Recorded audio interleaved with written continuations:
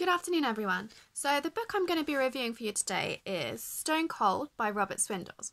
Now, this young adult fiction text is quite old. It was written in 1993, but don't let the age of the text put you off. I think it's a highly relatable text for young readers, and it introduces quite significant issues in a very, very approachable way.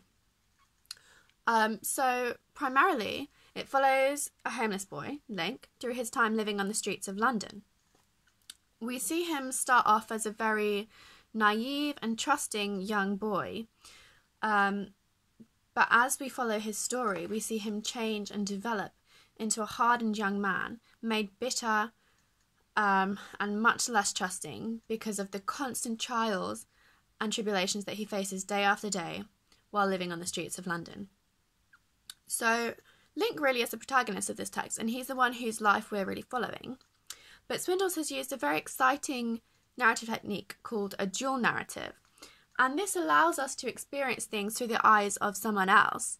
So the perspective that we also look at, apart from just Link's, is a man named Shelter. Now, I'm not going to give you any spoilers here. I'm just going to say that Shelter is definitely not what you're expecting. The first time you meet him, he seems completely different. And there's a huge plot twist. And everything goes crazy. There is suspense, there is tension, and Shelter is primarily the cause of this. So it's really interesting to see things from his perspective as well as Link's. So ultimately, Link's story is one of exploitation and betrayal.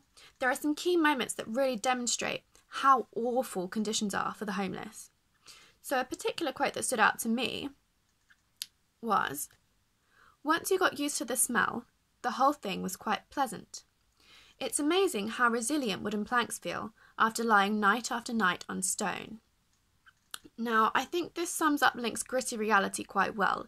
It shows us that he's so used to his life on the streets, he's so used to lying on cold, hard stone night after night, that something like smelly wooden planks, that to most people who haven't had that experience, would be awful, that would be disgusting. But for Link, who's used to something much worse, that's actually pleasant to him. So the text is quite a dark read, but there are moments of friendship, there are moments of love and humour, and I think this really helps to keep a balance and make the text enjoyable rather than just harrowing. I think the contrast of perspectives is really an interesting device that allows suspense to build to such an extent that you're literally going to be on the edge of your seats. You'll be nervous, you'll be afraid, you'll be wondering what's going to happen next. So Swindells has really used his technical ability well. He controls readers' emotions, he evokes real empathy for the protagonist, Link. And as I said, it is a dark read, so some may find this text a little bit distressing. There are important and relevant issues of abuse, homelessness, mental health issues explored and discussed in varying levels of depth.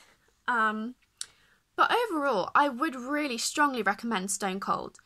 There are elements of this book that really allow the young reader to empathise and understand a reality that I hope is different to their own. It's a text full of suspense and tension, but one that is also full of friendship and happy moments, even within the confines of Link's grim reality.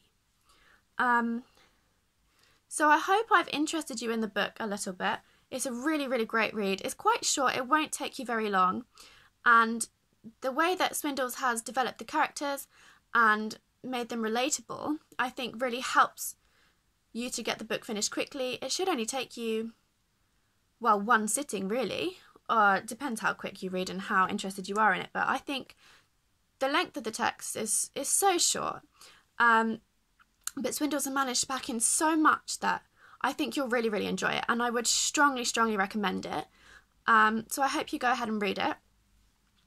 I'm very, very much looking forward to seeing your book reviews on your vlogs, and yeah, I'm very excited, and I wish you the best of luck. I can't wait to watch them, guys. Thanks very much.